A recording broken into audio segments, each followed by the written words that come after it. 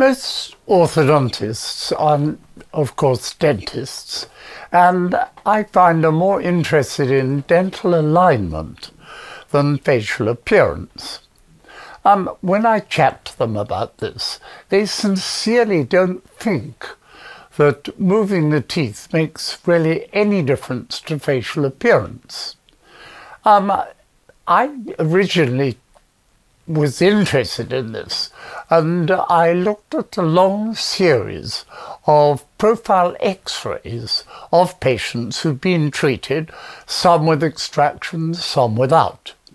But I noticed that regardless of which treatment was carried out, the face nearly always increased in length by 1, 2, sometimes 3 millimeters, occasionally 4 or 5 millimeters, and now and again much more.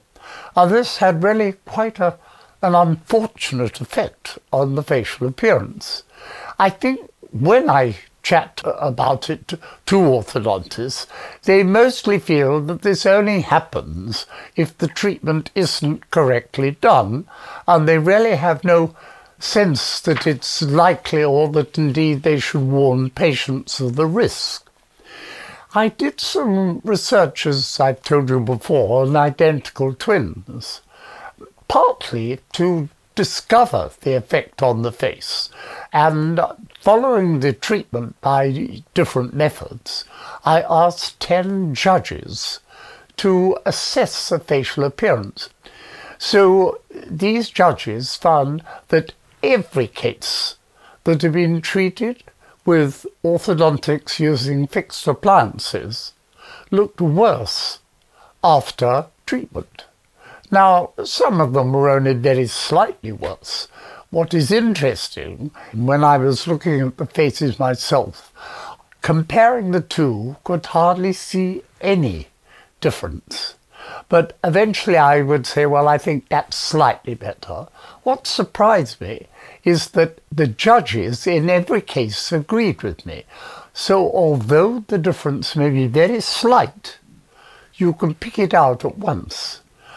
But anyway, I have had difficulty with this particular subject with orthodontists over many years, and I'm surprised that they themselves have done very little research into facial appearance. Most of their research has been using computer graphics to make changes to faces. But of course, this doesn't really create a realistic face.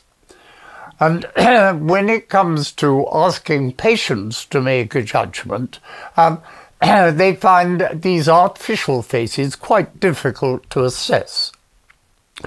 Now, with the publicity that I've had on Facebook and other sites, I've had a lot of distressed parents, and I've been surprised how many there are from all over the world, saying that either their or their children's faces have been badly damaged.